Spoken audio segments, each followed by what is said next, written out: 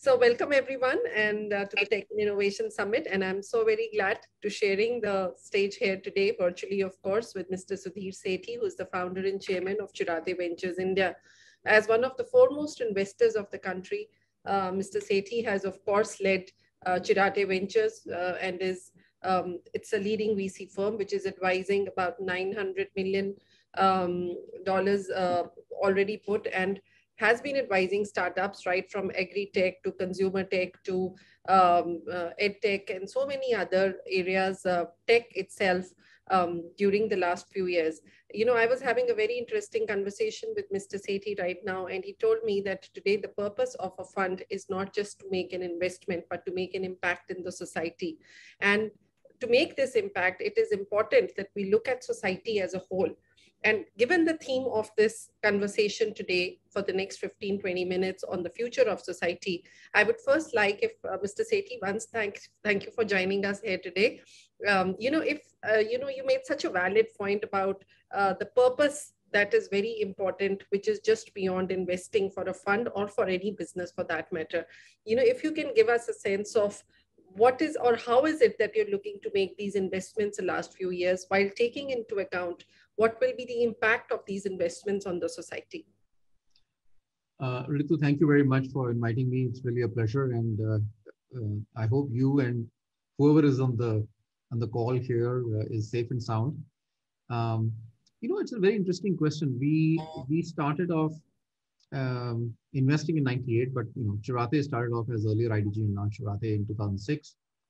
And I think around 4-5 years back, a number of our LPs, number of our investors came back and said, hey, you know what? You're investing all these companies. And so tell me what's happening there. One of the investors asked us that in your logistics company, is the truck driver working, more than 8 hours a day? I must admit, we never thought of that 5 years ago. Sure.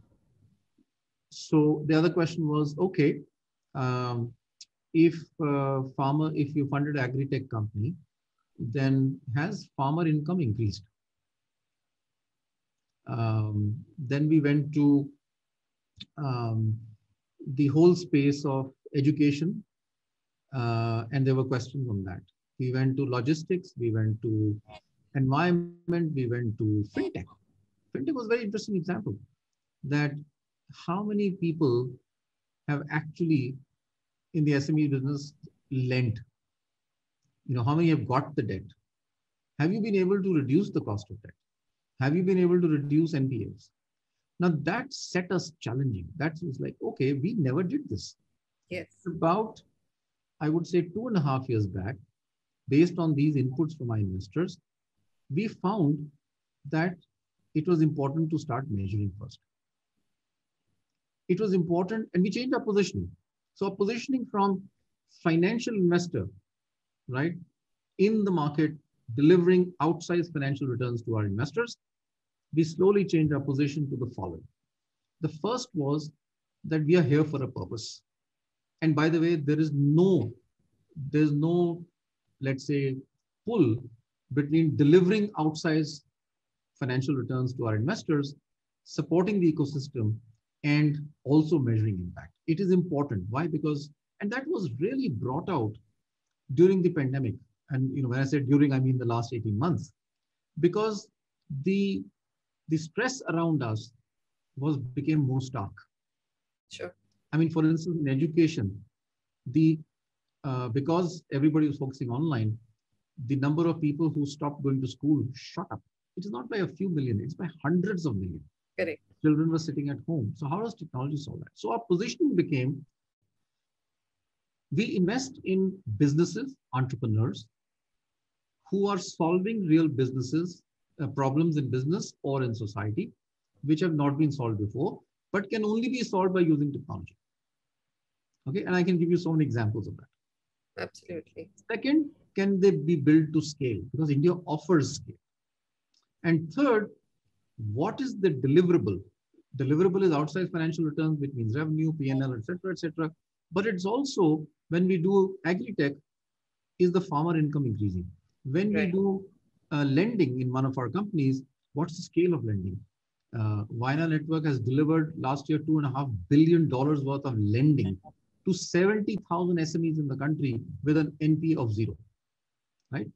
Cropin is, and these are recent investments, recently last 5 years.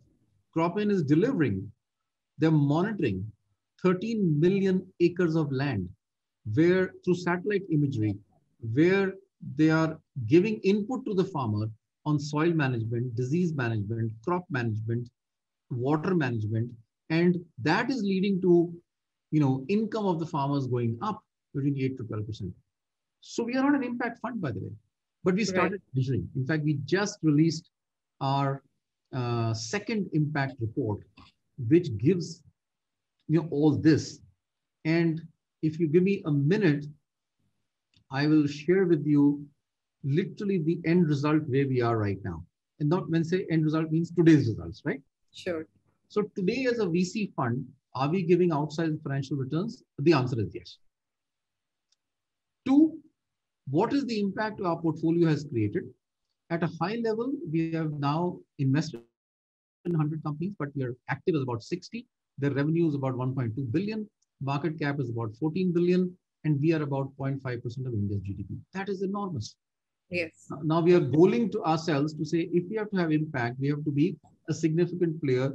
We have to do more investments. We have to deploy more capital. We have to raise more capital. But we also have to be a significant part of India's GDP. We as a VC must have companies growing faster than India's GDP, right? Today we have reached, our portfolio reaches 58 million consumers. Okay. 37% of them, 22 million, are female, which is very important. Yeah. At any point of time, 30 million are active. Our companies have reached 325,000 businesses, either in the supply chain or the distribution chain. Okay. Our companies in the recent, that is only a few select companies in Fund 3 and Fund 4, have created 30,000 direct jobs. 24% are female. Wow. 33% are in tier 2 and 3 smaller towns. 10,000 people have been reskilled and upskilled. Okay. This is, so we as a VC are saying there is profit and there is purpose. Both go hand in hand. There are two sides of the coin, and we are operating in the center of significant financial returns to our investors. Technology, because that's the only way to do it for us. Sure. Solving significant business challenges for the consumer or for the businesses, using technology, early stage investing, and delivering impact. So for us, this is a very, very low. Yeah, sorry, go ahead.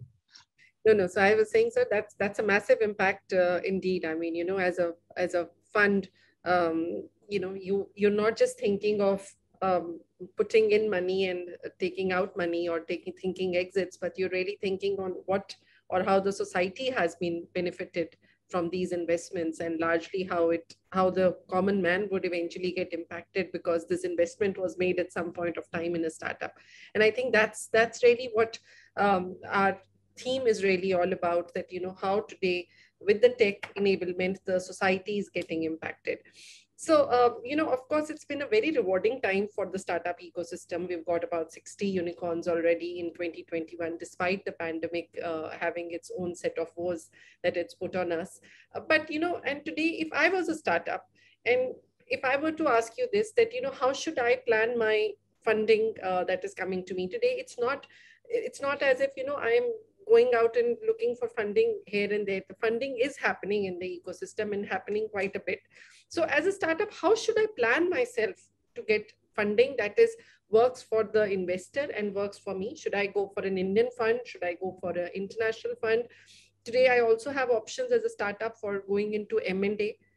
How can I know that it's not too early for me to go into that phase? Because, obviously there are offers that are coming to me.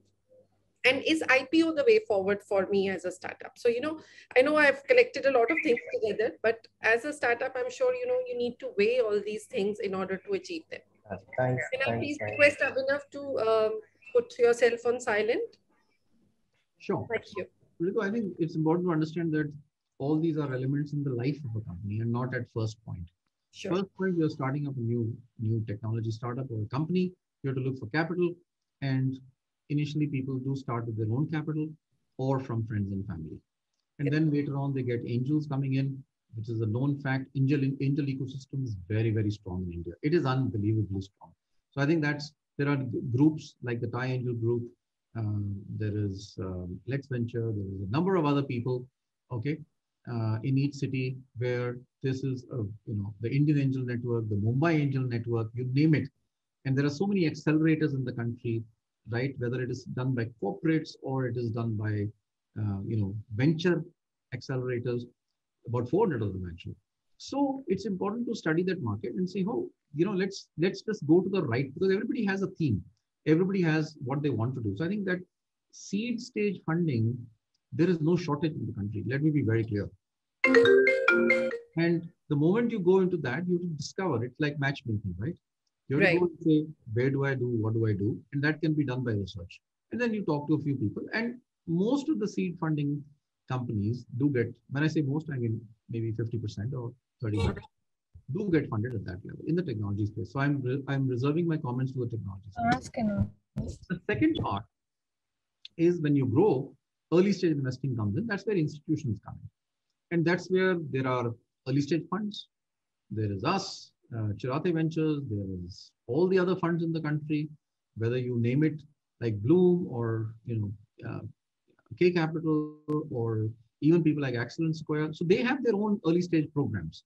Yes. And we have a certain, let's say, communicated parameter. It's on our website. Say, hey, just go and study them and connect with the right people to raise early stage funding, which could be $1 to $2 million. And then you raise, it's a marathon race. It's like a relay race. You keep on raising more capital as you move forward. And let me be clear, there is enormous amount of capital in the country.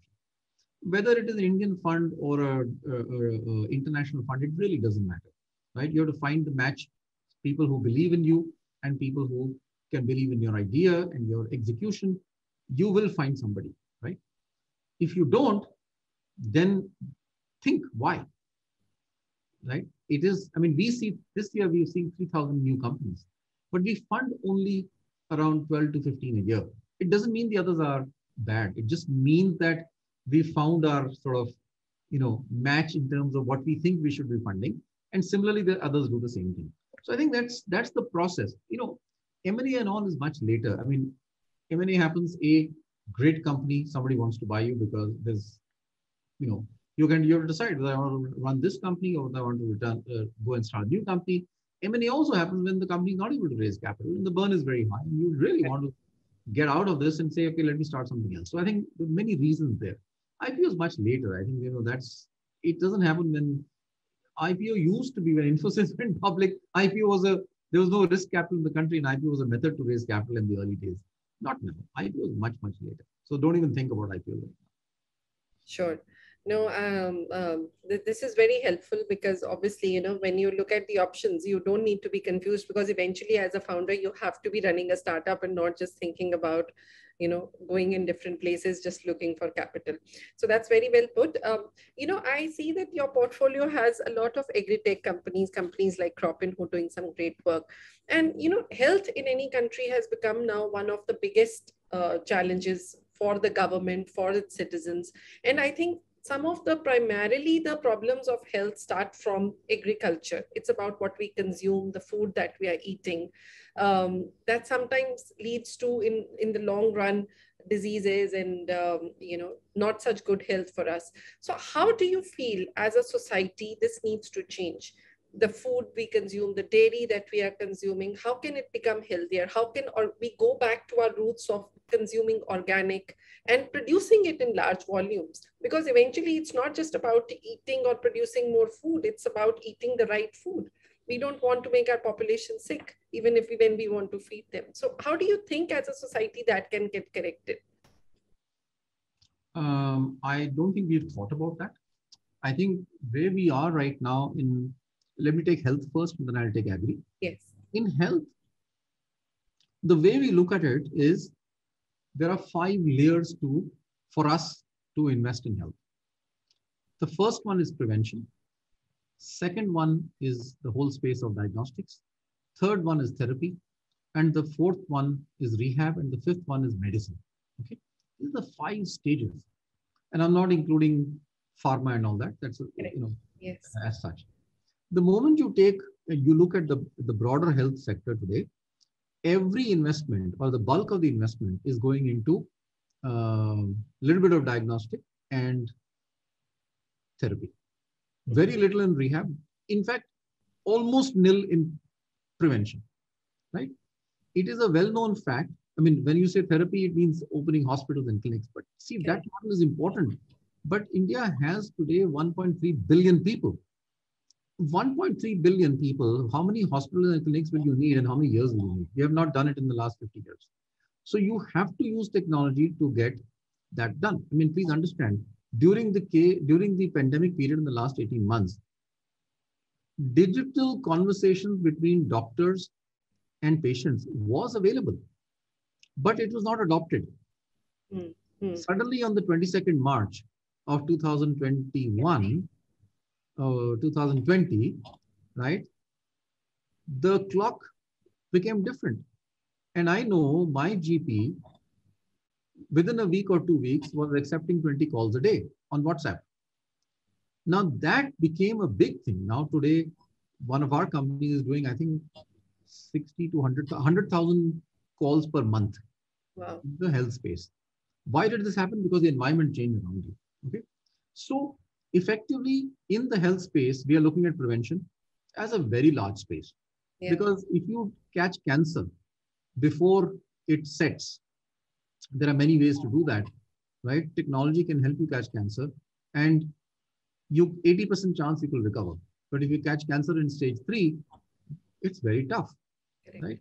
Whereas today, the focus is nobody catches cancer at prevention stage or even at early diagnostic stage.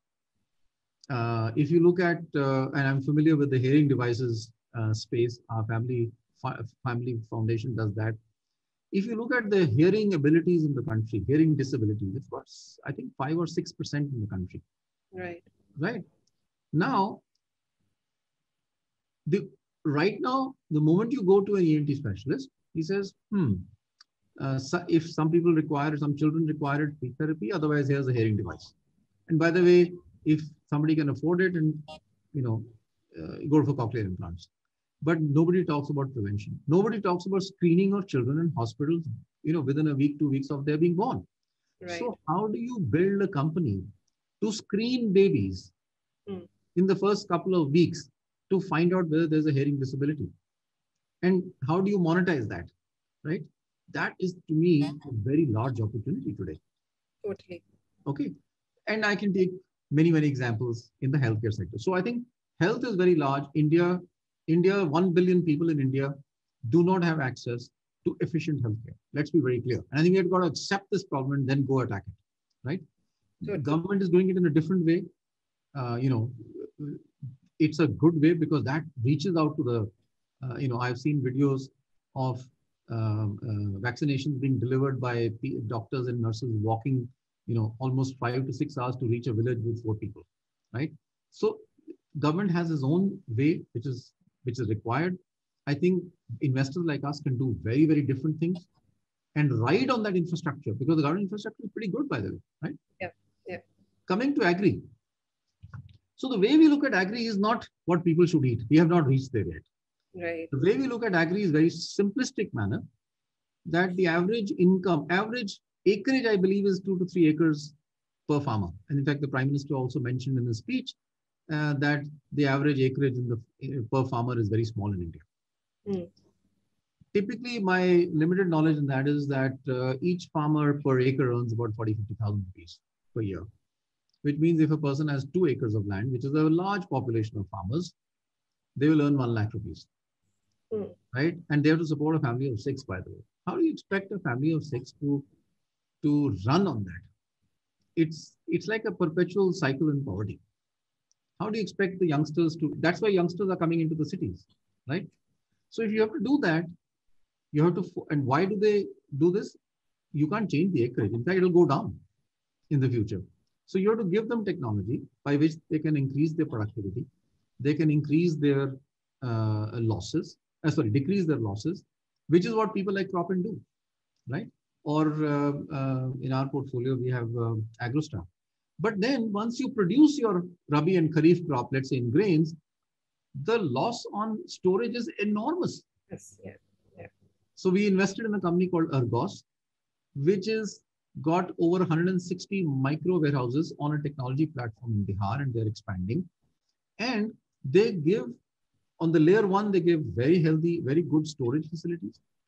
They give rental on that on rental. Farmer doesn't have to sell on day one after a Rabi crop because that's when he has to sell at a lesser price. They can sell when they want to. And then on top of that, there are other financial models like insurance is available, debt can be made available, etc., etc. So I think if in the agri sector, the investor like us has to choose what to do and go and invest in companies and solve the problem, whether it is in crop productivity, income regeneration, lending to farmers, input being managed. I mean, AgroStar supplies inputs. It's like an e-commerce for farmers also, right? You have to manage that, and Argos goes and solves the challenges of storage, which is a massive, I mean, you can't be losing 10-20% of your storage in the country. Absolutely. So we've solved it a different way. As far as food habits are concerned, I can tell you one thing, food habits are changing very fast, massively fast. Consumers will demand, I don't think we need a national policy on that. I mean, that's the worst thing we can do, right? Consumers will decide what they do, and I think analytics will tell us where the trending is.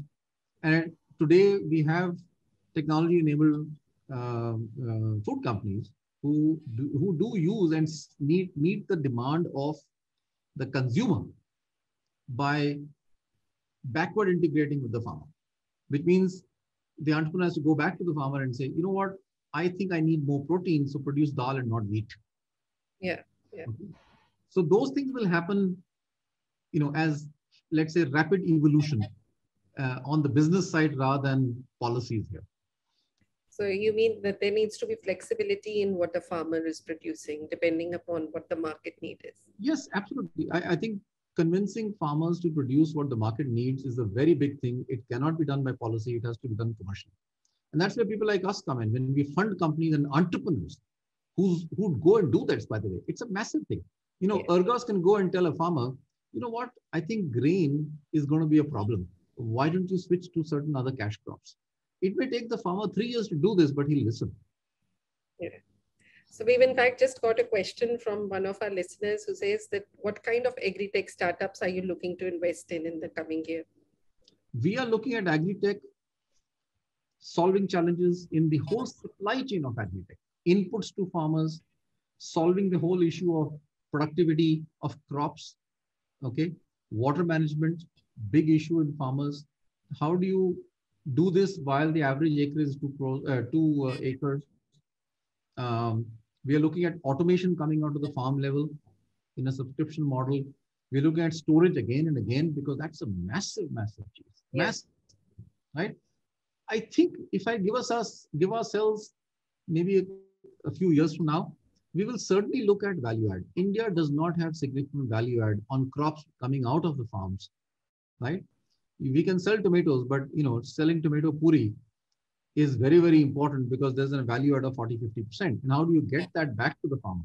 Using technology, by the way. So I think if you look at the consumption of goods in the country and the value add which is there on produce coming out of the land, there is huge opportunities in the ecosystem which goes up to the consumer to add value and produce goods in that space. I think we will probably move towards that area in the future. Sure. So, while we're talking about technology, one of the areas of concern that is sort of particularly become more rapid in 2021 is the tech talent piece, wherein, it's hard for companies to find good tech talent in order to digitize. Now, we're moving a step forward as a country wherein we are digitizing every small SME or a corporate. They're all looking at the talent that will help them to digitize in the right way. But at the same time, there is already a tech talent crunch that is beginning to sort of show its face. Now, how can we as a country, ensure that this we resolve this as a short-term problem wherein there is availability of tech talent for companies who want it, and in the long term make a sustainable change towards it, wherein if we are looking at good tech talent to be there, they should be available in the right affordable range for every business to be able to gather them. No simple answer. In fact, NASSCOM executive committee has actually, I don't know if you've seen, then many of us have gone and said it's a big challenge and we need to take our own oaths of making sure reskilling and upskilling takes place. Yes. There is a big challenge in recruitment, lack of people in this space. India is facing an enormous shortage. Now, there's no answer, but I can share with you at least some thoughts. I think we need to understand, to my mind, that this is going to be getting worse. Okay, just look at the services companies. They will hire millions of people in this space. And if they can't hire people in India, they'll go outside the country, right? Because they will run their company. And that's the right thing to do because these are global companies, right? So if you look at the manner in which actually the software companies solved this problem many years ago and still do that, is they take entry-level people. I'm not even going to go into education system should be better. That's a long-term thing and that people like us don't have any control. But new entrants coming out, most software companies have enormous programs to skill them for employment in their own companies. Mm-hmm. Mm-hmm. I think that is a need for scaled startups to start with, right? In fact, NASSCOM has a program, has a website called Future Skills. They've trained hundreds of thousands of people there, right? I'm encouraging startups to go and sign up there and say, hey, there is training available. So startups need to go and invest in people, maybe Series B onwards and Series C onwards, because that's when they can afford it, to colleges and say, I'm going to take 10 people or I'm going to take 100 people and train you for 6 months. There is no choice, right? And India has enough unskilled technology people, by the way. Right. Okay, that's number one. I think number two is we need to think of offshoring. How do I call it? It's not offshoring. It is small city shoring. If the headquarters in Bangalore, what happened during the last 18 months? People went to their own small towns, right? One of our companies is in the rental business called Nestaway. He told me that a bulk of the IT service, one of the cities where IT services people moved from Bangalore was Indore, right? Business has to follow skills. Correct. The old method of saying, come to Bangalore is gone. I mean, my people are now in 7 cities. I'm telling them, stay where you are and we'll build structures in such a way that we are a digital form. So the moment you do this, you go and say, okay, I'm going to open a center in Indore. There are some people who've gone to Kota. There are some people who've gone to Siliguri. It is time for some of the large software services companies and the large technology companies to start quote unquote offshoring within India, right? And not just get into, I must get into the top 10 cities, because that's not where the population is living. You will find that you will get more people from these colleges, more people staying in their own small places because they want to stay with family, and they will join your firm. And by the way, cost structures there are much, much different. Sure. Much more different than bringing people to Bangalore. So it's a very, very important thing we do this. So reskilling, taking the top, I would say 50 to 100 cities in the country and making sure that infrastructure is set up there by scaled startups, not and scaled software services companies, and then hiring the right people from college more and more in India and reskilling them. And then your next layer, keep upskilling. Okay. Sure.